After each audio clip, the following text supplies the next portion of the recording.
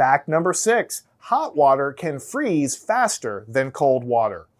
The Mpemba effect is a phenomenon in which hot water can freeze faster than cold water under certain conditions.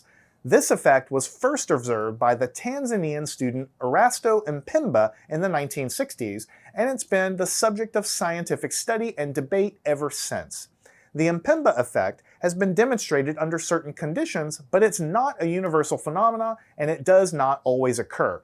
In general, the freezing time of water will depend on a variety of factors, including the initial temperature of the water, the size and the shape of the container, and the presence of any dissolved substances or impurities in the water.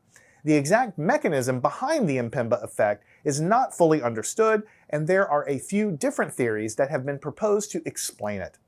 One theory is that hot water can evaporate more quickly than cold water, which removes some of the heat from the water and allows it to cool more quickly.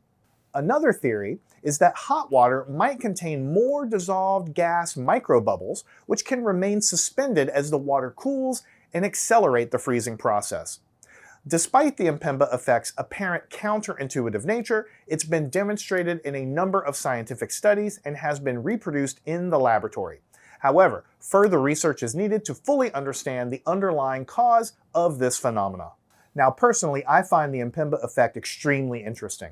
All right, the common sense would tell you that if an object, a bucket of water is already cold, and you have another second bucket of water that's warmer, and you put them both in the freezer, that the bucket of water that has the cold water should freeze faster than the bucket of water that has the hot water.